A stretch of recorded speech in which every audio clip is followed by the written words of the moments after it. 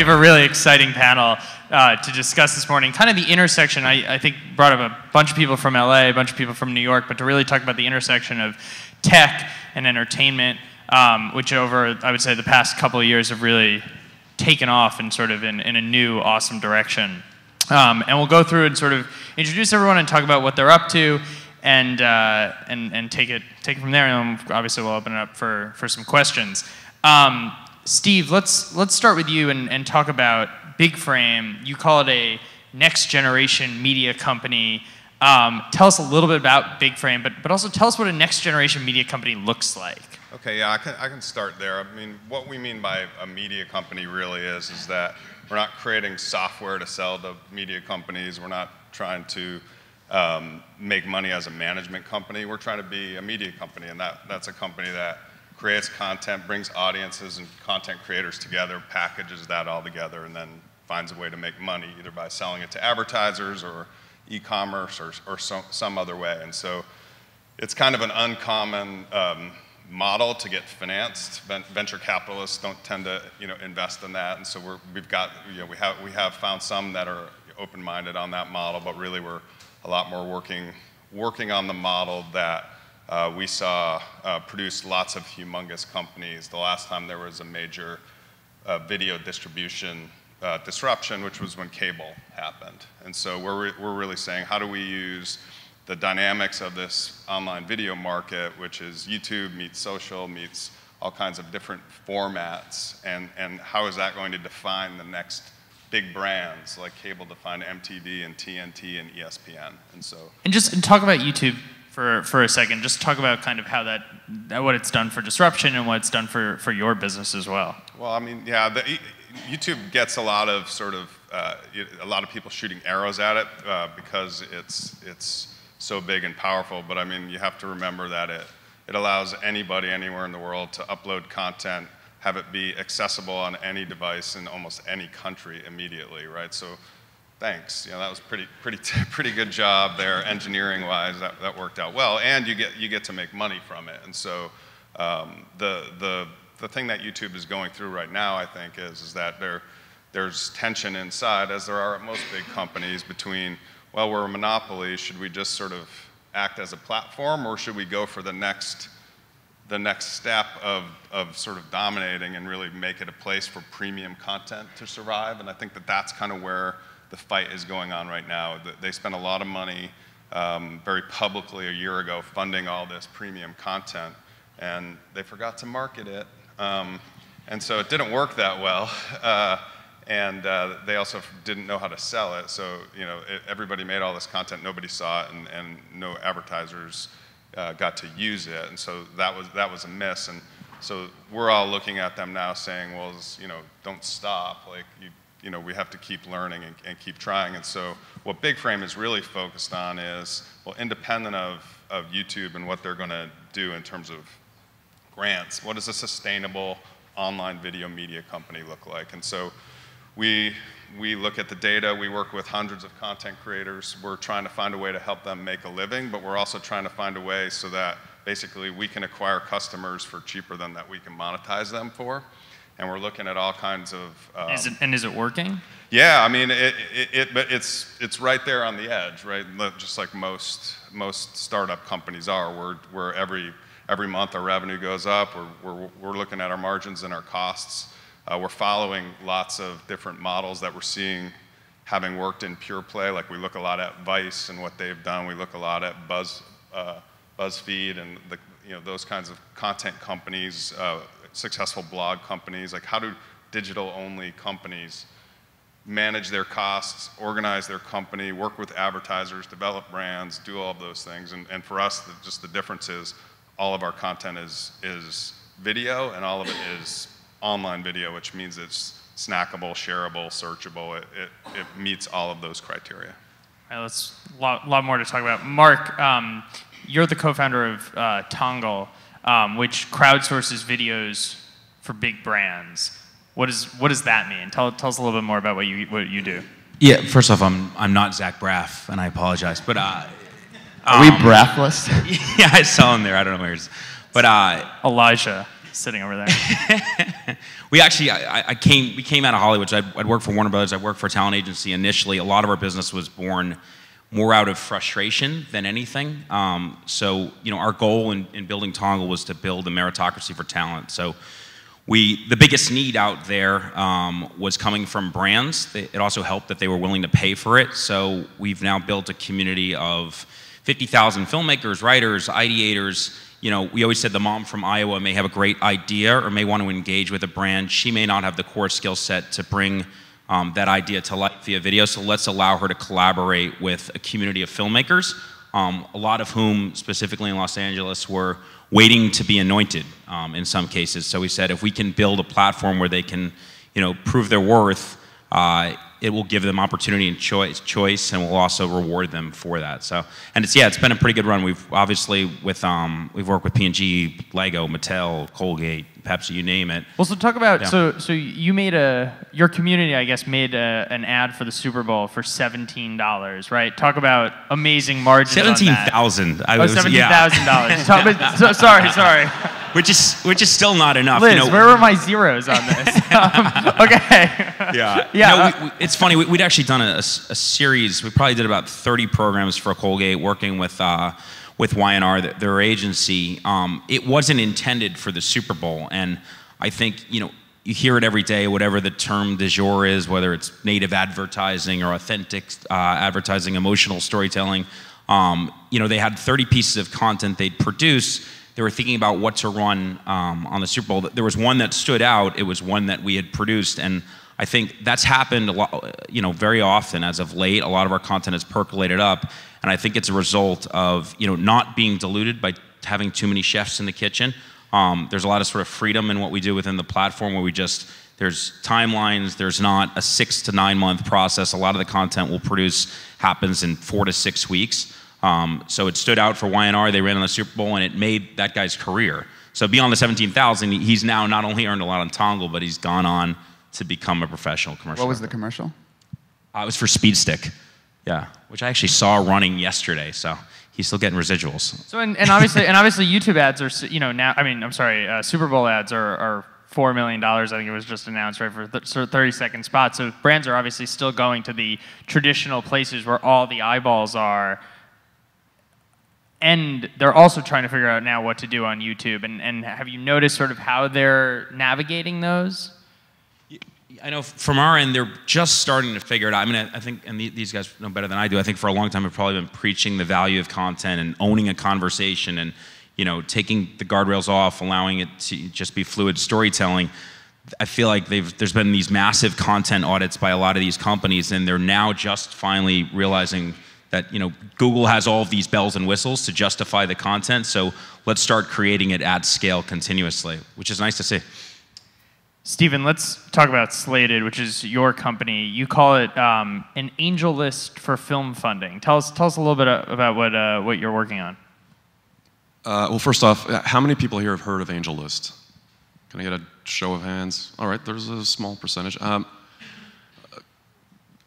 Slated is an online matchmaking service, essentially. So if you look at the whole umbrella term of crowdfunding, under there, it includes everything from impulse donations on Indiegogo, Kickstarter, to AngelList, Second Market, Slated, which is professional equity investing, and different asset classes. So Slated is more on that end of the spectrum.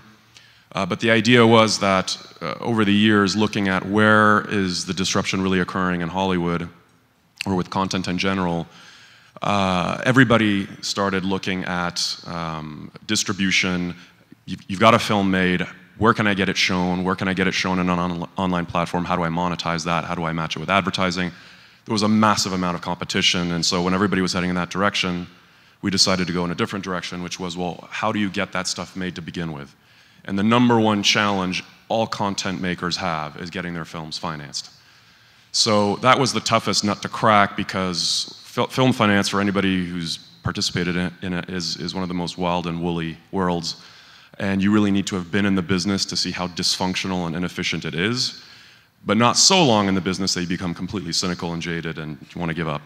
So we tried to come in right at a moment where everybody was looking for help in 2008 after the market collapsed, and a lot of money was taken out of independent film financing, and studios shut down their specialty divisions and were doing only bigger and bigger budget films. And crowdfunding on one end is really for the sort of the $50 impulse donation. We decided to come into the middle and help out the independent feature filmmakers who are making the $1 to $20 million budget films.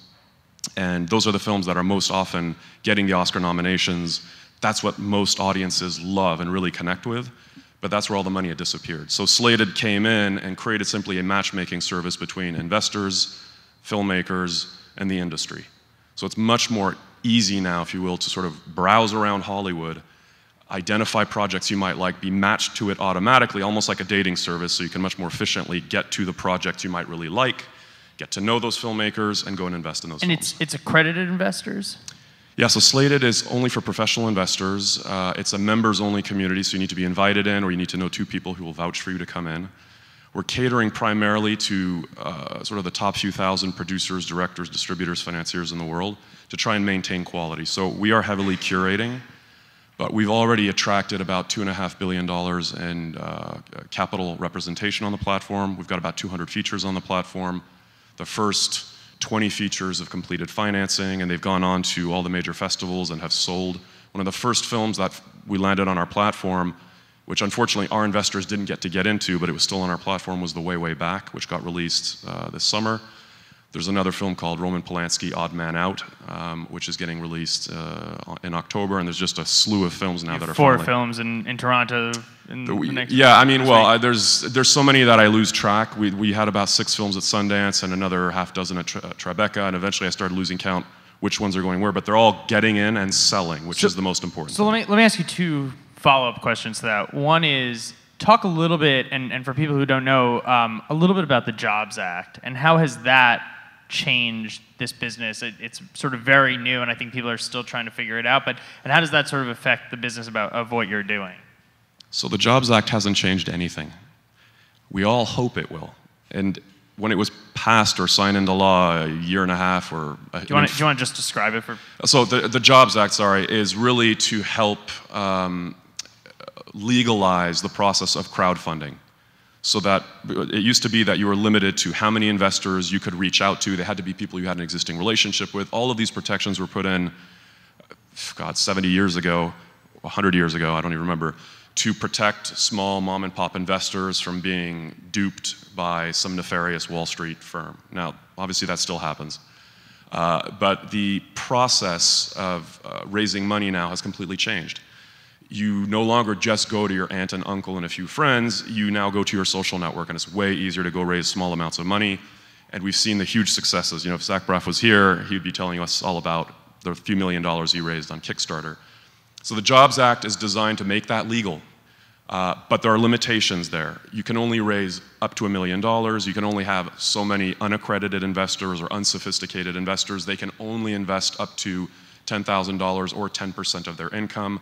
There's all sorts of auditing requirements that come into play. So all of a sudden, the Jobs Act looking a little bit complicated. So the time it'll take to roll these things out and uncomplicate the things the SEC has recomplicated, who knows how this is going to play out. So in the interim, companies like Slated have just decided to go ahead and register and become a broker-dealer, which is that daunting, horrendous task where you have to study and get all these series exams passed. We just decided to bite the bullet so that we can do everything legally without being limited by the potential eventual Jobs Act. Do you think there's a danger in sort of democratizing investing in films? I mean, you have a huge sort of educational component to your site as well. You know, it's as if everybody all of a sudden can write a check. Do you think that sort of muddies the process a little bit, or are you excited about that? Well, overall, you're letting anyone who actually is interested in something to finally participate. So I think that's good for everybody. But it's an investment, right? I mean, you give them returns on there. Yes, I mean, instead of literally giving $10,000 to Spike Lee so you can watch a basketball game with him, you now can actually own a piece of the upside of his next film, maybe. So the idea is people will donate, but only up to so much. You know, an impulse donation of $50, easy. For some people, an impulse donation of $5,000, easy. But eventually get to a point where you want to own a piece of the upside. Everybody here has probably donated something small. How many people here have actually given some sort of small donation to a friend's project on any crowdfunding platform? Okay, a lot. How many of you have invested in something and it was more than what you donated? Oh, one person? You mean on Kickstarter? How many people have just invested into anything, like actual owned equity or stocks? Okay, so a smaller number of you, but more than you donated, perhaps. So, when you look at the numbers, there's a massive market of people willing to invest in stuff and a smaller market of people willing to give.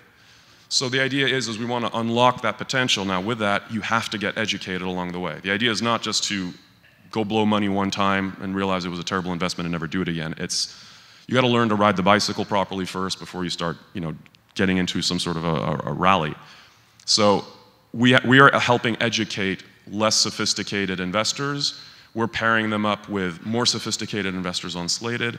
So people are gradually learning. I think it's going to be a 10 to 20 year process of growing into sort of the comfort zone of investing. And my last question, then when they invest, do they have a say in sort of the film? I think if Elijah or Zach Braff were sitting here, he would say that part of the reason why he went to Kickstarter was because he wanted total control of the film himself, and of the decisions and so forth that would be made from it.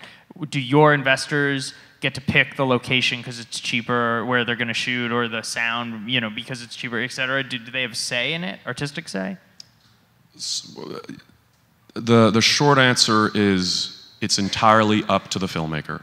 So the power of these platforms is that it takes the power away from a Harvey Weinstein and it puts it more into the hands of Quentin Tarantino.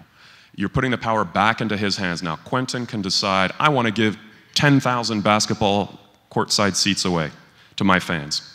Or he could decide, I want to let that one person who gave me a $10 million check be in the film.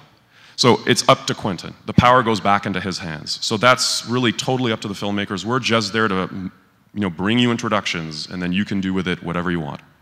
December. 5 years before thefacebook.com would launch. That's true. And 5 years before YouTube would launch. Yeah. So you're the oldest person on this panel. For right, sure. When it comes to this. Well, we'll get to your history in a minute. But tell us, how has college humor changed? How have you seen this entire space change? I mean, it's 10 years ago was, huge. Yeah, so when we first started College Humor, we were basically one of the only user-generated content sites on the web, and that was still a unique idea. I mean, how'd you come up with that idea? So it was my best friend from high school and I went to different colleges, and his brother worked for a company that was at the time called TechnoSurf. It later was renamed Advertising.com.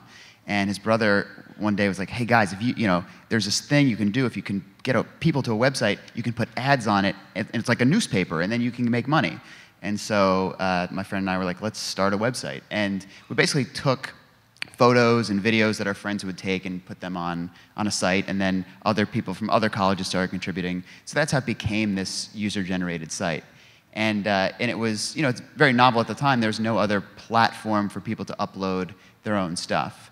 So that was kind of the genesis of it. And so how have you seen sort of the whole shift change, and how are you adapting to that shift? So, I mean, I think there's a lot of factors. So we also started Vimeo in 2005.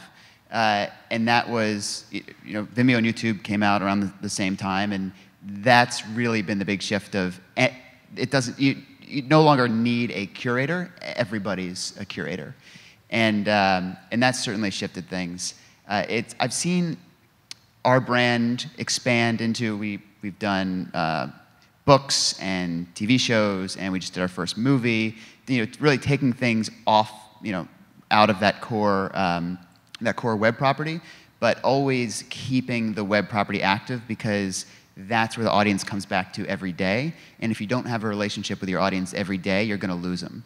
And when we first started out, we looked at the history of the National Lampoon, and we saw that they had their magazine, and then they had their breakthrough movie, and they were on the right track, but their magazine went from monthly to bi-monthly to quarterly to yearly, and they weren't in the face of their fan very frequently, and they kind of lost them. And being a National Lampoon fan didn't mean as much when it was just a movie every few years. How have you, and how has the site also adapted to mobile? What percentage of your videos and so forth are watched on mobile? It's approaching 50%. And I was talking to our editor-in-chief the other day, and I was like, when our writers write, we should not write it on the phone, but when we view a piece, view it on the phone instead of viewing it on the desktop, because that's where most people are going to see it. And so have you adapted? Have you shot in closer, or have there been sort of? We've been making different. So most of our sketches that we've done for the past 10 years are 3-minute, 4-minute sketches, and that's what we've become known for, and that's something we pioneered. And now we look at that and we say, okay, well, if we're on set shooting a sketch that's going to end up at 4 minutes, let's see what 10-second clip we can get. Now that we have those actors and we have this stage and we've rented these props, what can we do that's very, very small, and then we'll post that to our Instagram or we'll post it to our Facebook or something like that. And smaller stuff tends to get shared even more frequently. Steve, Big Frame runs BAMO, right, which is a YouTube channel, which you mentioned was also part of got funding from YouTube when YouTube decided to give over $100 million of sort of original content to different people. Mm-hmm. Talk to us a little bit about how that channel has been going, and sort of, do you think that what YouTube did by giving content creators money to create content on YouTube, was that a success? Now, with a little bit of hindsight. With a little bit of hindsight. Well, I mean, I think from YouTube's standpoint, it was a success because it got everybody talking about YouTube, and it got everybody's focus a little bit turned over there. And how do I get money? Who got money? Like all of that stuff. And they got into the press. And I think at the time when their numbers were just going like this, it was basically good marketing for YouTube. The program itself, I mean, we actually got a second round of funding, but very few companies did, and it was, like I said before, where they really let down. Everybody just assumed, well, they're going to spend $100-something million on content creation. There's going to be some marketing that's going to come behind it, and they just literally had none. They were just like, upload it and collaborate with each other and stuff like that. And so that left a really bad taste in everybody's mouth because it was a lot of work and people put time into it, and they didn't have any chance of ever recouping the money, and only very few of us ever got to where we were getting tens of thousands even of views on a video. So knowing what you know now, would you have done it again? I would have done it totally differently again, which is what we're doing with our second round of financing. So we're with our second round of financing, we gave them sort of what they were asking for. They gave us the money, and then we said, well, we're not doing that. We're not doing the same thing again. That's right. So specifically though, yeah. What would you have changed? So basically, what we changed is, for one, our strategy at the beginning was to work with our community of big YouTubers to create a channel. We didn't do a really good job of looking at the data and making sure that their audiences were homogeneous, right? So the power of creating a network, any kind of network, is that you're hopefully showing them little bits and pieces of content that all fit together and where you can grow an audience, like College Humor has. You know what you expect when you go to College Humor, and because you go there, when they show you something new that you've never seen before, you're more likely to sort of watch it. And so our first attempt, we mixed artists that were sort of wrong for one another, and so we didn't get the marketing benefit. And so now basically what we're doing is we're investing it in even actually less expensive content, but we're holding back more than half of the money to do marketing against the content. So it seems like, and jump in, but it seems like cutting through the clutter, right? That's what everyone's dying to do, and that's what, especially now that there's all this other content, original content and so forth, it's just like, get me through this clutter so people will I think he's dead on. I mean, we have one main College Humor channel, and it's one of the biggest on YouTube, but we're starting to peel off individual shows from that channel, because when people subscribe to a YouTube channel, they want to subscribe to a show and not a network, if you think of it, in TV terms. And so if you just have a bunch of kind of incongruous things in what they're subscribing to, you'll see a lot of unsubscribes when you post something that doesn't fit. And I mean, I think I'll add this to the We question. had people fighting with each other in the comments. This sucks. I want more of that. And it's like, oh, that was a mistake. Yeah. You know, that's just. So, and I'll add to the question about the first YouTube round of funding and whether it worked or not. I think one of the problems was they gave money to a lot of people who are used to making content that talks at people, but not to people. And I think and they also, I don't know if you guys were like this, but you got credited per minute of content you made, which is just kind of a crazy, I mean, YouTube knows that that's not a great way to do it, but for some reason, like, you're rewarded by putting a 20-minute video on YouTube. Just doesn't work. You needed to apply an algorithm to it. Yeah, not to mention they give money to some of the celebrities, like Ellen. Not to knock on Ellen DeGeneres, but Ellen DeGeneres has a daily talk show. I think she wants to keep the daily talk show, not move to just making content continuously for YouTube. So it always seemed like a short-lived play. We've 10 minutes, and there's so much to discuss, but the underlying sort of theme, I think, of this panel, or a lot of why this panel has come together, right, is because technology is trying to disrupt, for lack of a better word, Hollywood, the entertainment industry. This weekend, we got sort of a roundup of the summer and what the summer did on the box office. And sort of quoting the New York Times, North America for this summer totaled $4.71 billion in box office, right, which was a 10.2% increase over the same period as last year. Attendance rose in the theaters 6.6% to about 573 million people. Okay, these numbers are huge, and it would seem Hollywood's doing pretty well, right? What do you each sort of think is the one thing that is really missing in Hollywood, and what needs to be disrupted? Go ahead.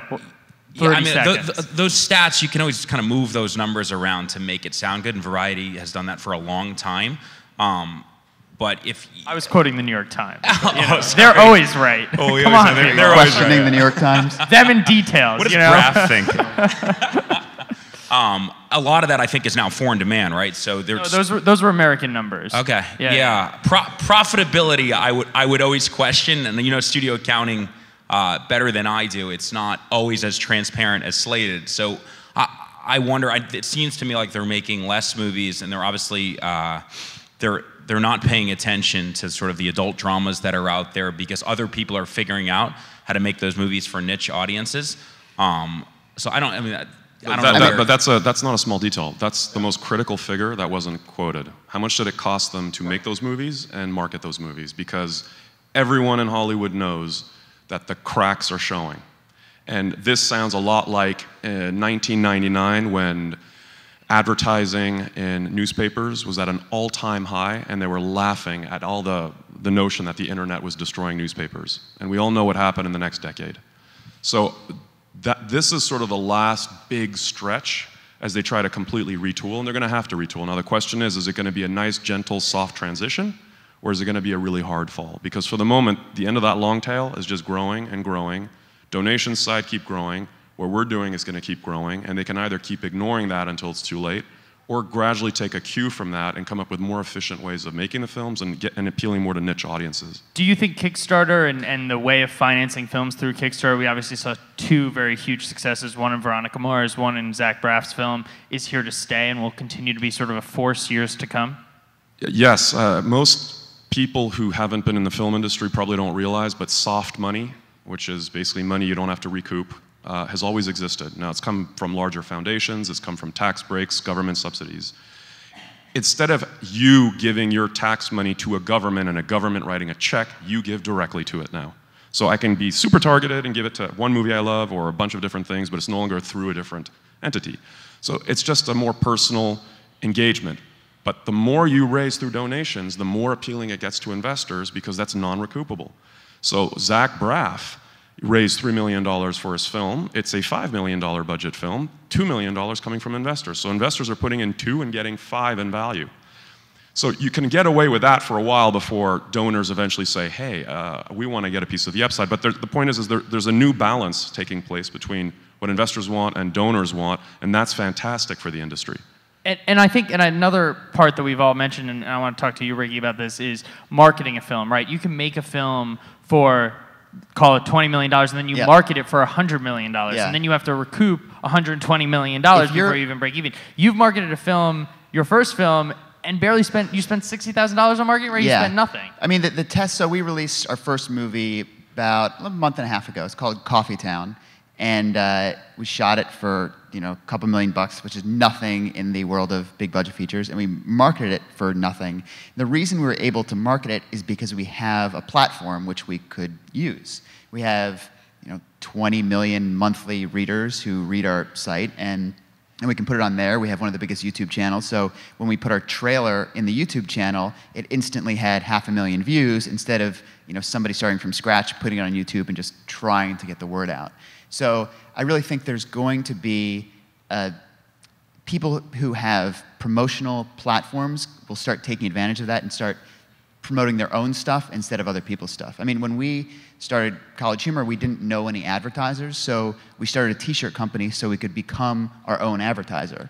And I think that's going to happen a lot more with people as they're like, wow, I have a big megaphone, what can I shout? Yeah, I mean, I think that these guys... Does anyone have any questions in the audience?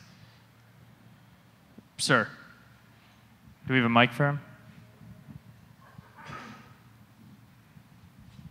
Hi. You just spoke about the classic case of low-end disruption with big studios not realizing what is happening with sort of film financing. But how do you then reconcile distribution and marketing, right? Are you going to be distributing on YouTube channels for these full-length movies? Or is there, in the plans, a way to reach the consumer and market the movie to the consumer without being in big theaters? Well, if you embrace the collective, right, the plumbing is there on distribution, you can now almost collateralize the demand, right? So if 1 million people are investing in a movie, all of a sudden you have 1 million advocates to help market your movie. So I think you can really start to provide economies of scale there. Yeah, I mean, for Coffee Town, we were able to get on every cable provider for VOD, Amazon, iTunes, Vudu. I mean, literally Xbox, anywhere you wanted it, it was same day. And there are companies now that can just do that for you. There's a particular example I'd like to use called Margin Call. So I don't know if everybody saw that movie or heard about that movie, but that movie was made for $3.5 million. It was released simultaneously on iTunes and in theaters. The theater was viewed purely as a loss leader. So it was its marketing event, and it made the vast majority of its money through iTunes because of it took advantage of all the publicity that was happening right there and then with a simultaneous release. So filmmakers are beginning to realize that distribution, you need new types of distributors thinking differently about the most effective way to find an audience. Okay, Margin Call, it's about high finance and the financial crisis. That's going to appeal really to a much more narrow audience of bankers and banker haters. And how do we get to them? And can we get on a platform where we can efficiently market it and take advantage of all the PR we're getting and not have to spend $30 million? Because by the way, that's the minimum a studio wants to spend on marketing for any film. So that's why they have to make big films. When we're making, and I'm an agent, and so I look at this carefully, when you're making casting decisions, will a actor's social media presence now fit into that? Will you have to pay that actor more? I would hope so. But, and so forth in building out that film. If it's for a digital film, absolutely. I'd say not as much if it's like, 50 Shades of Grey, like that's a big movie. People are going to see that no matter who's in it. But for us, with Raph is auditioning right now. But with too soon. So with our movie, we were able to go to individual people's. So we have stars from in our movie Always Sunny, Friday Night Lights, Parks and Rec, Eastbound and Down, and we also had Josh Groban, the singer. And so we were able to go to all of those fans of all of those TV shows and market directly to them and customize the ads based on who we were marketing to. So if you're a fan of Parks and Rec, we would put Ben Schwartz in the thumbnail of the trailer and have it play automatically on your Facebook page. And the biggest surprise to me was how big Josh Groban's fan base is. And it is... it was like this hidden gem where we were like, oh my God, this guy has millions and millions of fans across the globe. We can market directly to them, and they will go nuts and reblog it and all that stuff. And so it matters if the marketing depends on social talk. Let me ask just sort of one final question. There's been a lot of buzz recently about the new CEO of Yahoo, how she beat out sort of the interim CEO because he wanted Yahoo to become a content company, and she wanted Yahoo to become a tech company. When you, as CEOs, as founders of your companies, are you trying to compete with the Warner Brothers and the Disneys of the world and become a content company, or are you trying to compete with the Facebooks and Googles of the world and become a tech company? Well, for me, it's we're trying to become a content company, and we're trying to do it by taking advantage of all of these tools that are being built. I mean, one thing that's awesome for companies, any kind of content company right now, is that venture capital does want to invest in platform companies. And so, as you're running a media business now, basically your phone never stops ringing from some startup that just got $5 million and is building a widget to do X. And it's been uncanny how we've been running our business and getting to the point where like we're whiteboarding something and we need this, and within a week somebody's called us and then we find out there's 3 companies and they want to give it to us so for you free. want to be a content company because you can sort of buy or acquire or somehow the tech of it. Well, yeah, I mean, we've just seen that access to data and access to better analytics, access to more efficient ways of doing things makes great companies and makes better media. Super quickly, 20 seconds. Yeah, I mean, you want to be both. I mean, Netflix 20 seconds both. Go ahead. It's a false choice. I think there's so much area and white space in between. And just a plug for Ricky and College Humor, the startup guy sort of encapsulates that whole startup scene and the absurdity of it. But it's both sides don't necessarily, they're not very introspective or see the other side. It's always a balance between art and science. There's so much opportunity in between. Final thought? Yeah, that makes sense. All right, great. Ditto. Thank you very much.